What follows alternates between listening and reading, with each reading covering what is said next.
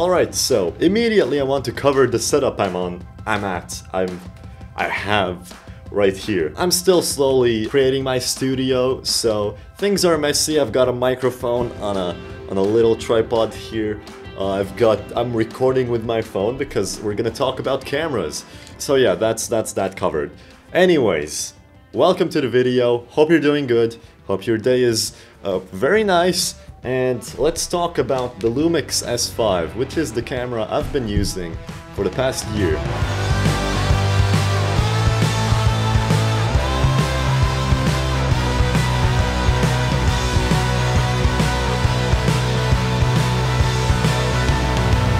I have been very satisfied with this camera.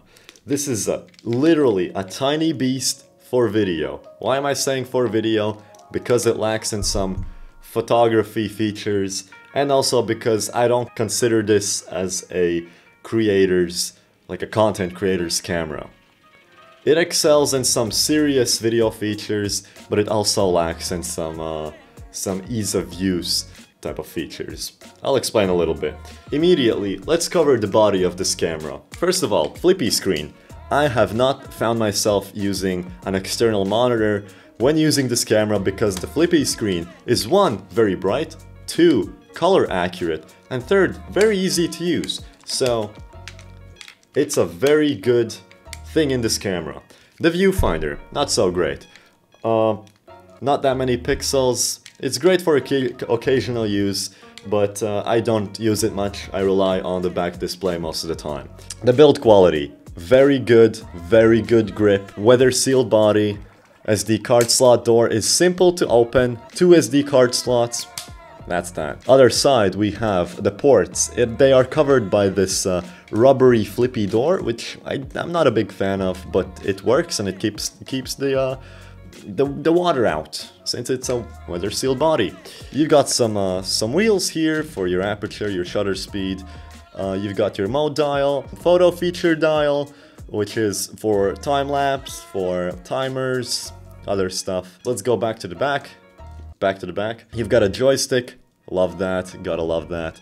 Got a record button over here, a wheel, it's good. Like the body, the construction is very good. I found this to be very robust. And also if you read a little bit about Lumix cameras and the way they are built, there have not really been issues with that. Same with the lenses. I'll just show you, they are very strong, very well built. They feel solid. So Lumix build quality, not really something you should be worried about. Next up, let's talk a little bit about specs. Yes, you can pull them up on internet. I'll go over it very quickly because I want to get to the important stuff quickly. 24 megapixel sensor with IBIS. Very nice. The sensor has 14 plus stops and dynamic range, which is very nice and what you want.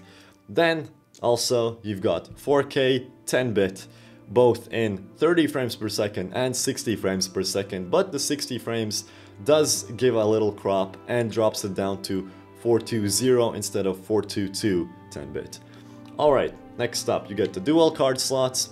Very nice. Slot 1 is UHS 2, slot 2 is UHS 1, so a little bit slower on the second slot. And it has contrast-based autofocus, which is a downside, but we'll talk about it later. That's basically most of the things you should know. You can pull up your specs on your computer or on your phone. Let's cover the important stuff, which is the cons. So I have switched over to the Lumix S5.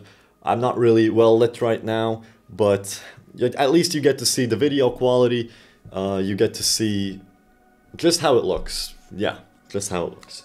Anyways, let's cover the cons a little bit, and the biggest one is, of course, the autofocus. And that cannot be unnoticed when you're choosing to buy this camera. I would say, personally, it doesn't bother me, because I like to take full manual control when I take my videos, when I take my photos, and I like to take a little bit more time. However, if you have to shoot fast action, of course we can always say sports, but if you're shooting events, if you're shooting something like dancing, where you need fast and reliable autofocus, then you should go over this camera and choose something else from Canon or from Sony, or Even the Lumix S5 II, which has way better autofocus with phase detect. I think if you're serious about videography specifically, you need to learn how to use manual focus quickly, reliably, and precisely if you want to shoot some stuff like documentaries or advance onto more professional things. However, that also can be done on modern cameras with great autofocus by just using manual focus, so you're not forced to do that with other cameras. With this one, you might be sometimes. That's the autofocus. I personally don't find a problem with it because it doesn't bother my kind of workflow. But it might for you. You decide. If you're new into videography, I recommend you learn to use manual focus. It's not like you have to use it all the time. It's not like the contrast detect autofocus is bad. I'm using it right now. You didn't even notice. So, you can shoot talking head videos, but you heard what I said. You can figure out for your own. The second con I found is compressed RAW. It doesn't have it. Every single photo in RAW is 50 megabytes, which is not like crazy huge, but it does take up space, especially if you have to take photos of an event and there are hundreds of photos. It fills up quite quickly. It also slows down your computer by having to read all that. So compressed RAW would be nice. It doesn't have it. So if you need that, choose something else. I could also argue about the L-mount alliance, which is the mount for lenses this camera uses. It is pretty vast by now. It has quite a few lenses. Some of them are very, very good. For example, this 24-105 that I'm using. Very robust, way better than the Sony offering. However, there is still no 16-35 f2.8. There are still other lenses that are missing from the lineup. And L-mount is still pretty fresh, so there's not that many cameras using it. There are Sigma is using it, Leica is using it, Lumix is using it, I think DJI? DJI is an L-mount Alliance member, very nice. And then we also have Blackmagic, I think, who are joining it with their newest camera. So there's a bright future for L-mount, but it is still fresh and it is still developing. There's also not that many lenses you can buy second-hand from them. So you have to buy everything fresh, which is more money. This can also be counter-argued because you have stuff like this Sigma adapter where you can use EF Canon lenses for your Lumix camera. This is a huge boy. This is the Tamron 15-30 f2.8 VC, so it's stabilized. Lens that was meant for Canon EF mount cameras. However, with this adapter I can mount it on my camera, on my Lumix camera. I can use the autofocus, but it's slow. And I have a lens that has yet to be released in the L-mounts. There are workarounds, that's what I'm trying to say. Let's go over the pros, that's what I want to talk about. Let's get into it. The pros, 4K 10-bit on a body this small. I've never had overheating issues, and this is unseen with a camera that is this affordable. The colors that come out of this camera are very good. When I came from Sony, the a7 III, which is a bit outdated, Sony has updated their colors. I saw the colors on the Lumix, and they are amazing. The skin tones, the way the greens, how it captures the greens in the grass or in the forests. It's crazy nice how sunsets look in this camera. And I've found myself not to use almost, like, I barely touch the color grading anymore. Because I recorded everything in Vlog. It has Vlog built in, by the way, so crazy dynamic range, just applying a color space transform node.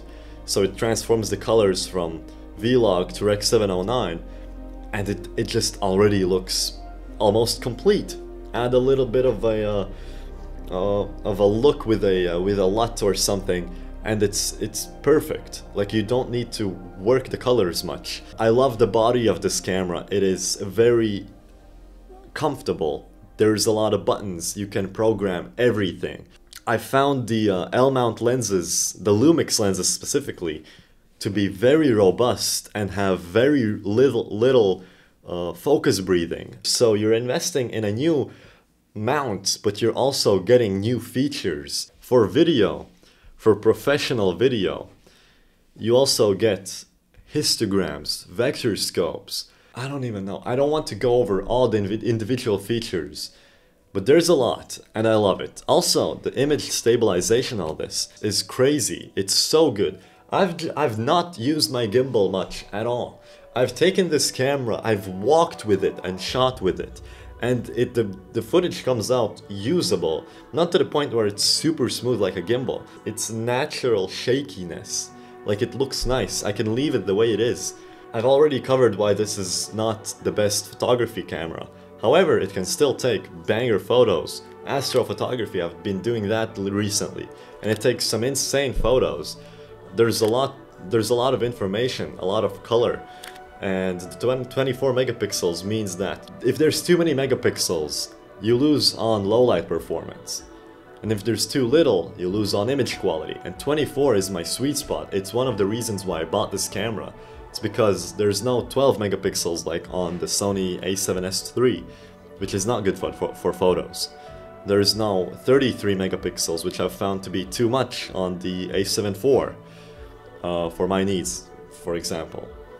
Let's not even talk about like the Canon R5 or a7 R5. Crazy megapixels on those cameras. So 24 is plenty for printing, for posting, for cropping, for everything. Low light performance, insane. Sony has some of the best grain, how do you say, manipulation? No. When you record with a Sony camera in low light, it produces very pleasant grain. When you record with a Lumix, it's pretty equally pleasant. I have shot in 51,000 ISO countless times in the night when I'm shooting stars, when I'm shooting like just moments with friends in the night, just countless stuff, and it's usable. I wouldn't say at 51,000 it's a pleasant image. It's not, but it is usable. The grain does not get in the way too much. Also, you get dual native ISO when in log, that's 640 and 4000. So when you reach those ISO numbers, the noise drops to nearly zero, and you get the best dynamic range. I absolutely love this camera. I will have a very hard time getting rid of it. And it's proven by the fact that I used to switch cameras so much. From Sony to Sony to Sony to Sony, and then I switched to this and I'm just stuck. I also love the fact that I can invest in some EF glass, which is cheap. Like this lens, this beast 15 to 30 f2.8, I got for 400 euros. Crazy price for something that costed over 1,000 just a few years ago. You can invest in some EF glass, which you can later use on Canon cameras, on your cinema cameras, on Blackmagic, on Red Komodo, you can adapt it to a lot of things, and you can use it on your S5 or S5 too. A lot of versatility when you go with this setup. The Lumix S5 right now on B&H, brand new, $1,300. Very good price. However, let's go on to mpb.com, a place where I shop a little bit every once in a while. And you put in Lumix S5. Excellent condition Lumix S5 for just over 1,000 euros. Or you can go on eBay and find a Lumix S5 for under 1,000 euros. What a good price for 10-bit 4K image stabilized beast with dual native ISO and crazy good colors. Have I sold you this camera yet? I don't know. Check some footage.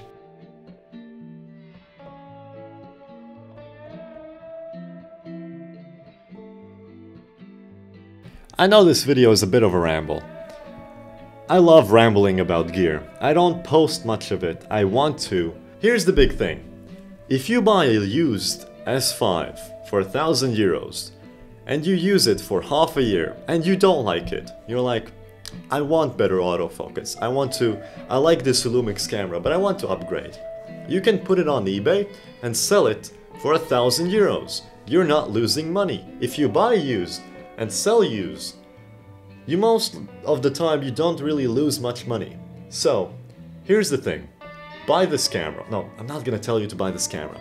If you're interested in it, you can buy it, you can have it, you can try it out, and if you don't like it, you can just sell it. If you do like it, you'll be pleasant to find a very nice, capable camera for a very good price.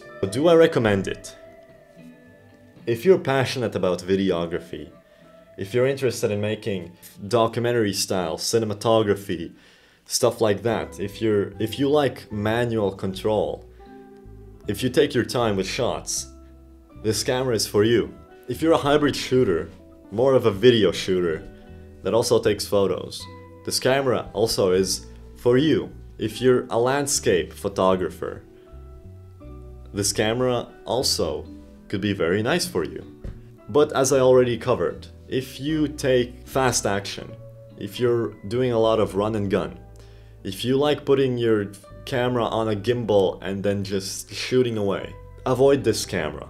I would recommend getting the S5 II because it takes all the good things from this camera and just adds the autofocus and higher res quality. It's the same beautiful camera, but with fixed issues, for twice the price. I would recommend the R6 II from Canon, the A7 IV, the A7S III, the ZV-E1. If you're run and gun, get those cameras instead, but be ready to pay the big price tag. That's the video. It's a very... I sort of became very serious talking about it. I've heard so many bad things on the internet just because of the autofocus. Hope you're doing good. Hope your day is great. Hope I made your buying decision a little bit easier or harder. Who knows? If you have some questions, write them in the comments. I would love to respond to every single question you have. You can also DM it to me on Instagram. I will see you in the next video. Maybe it's the big video I'm working on. Maybe it's not. Maybe it's something else. We'll see. Hang on tight. Keep filming. Be creative. Do what you want to do.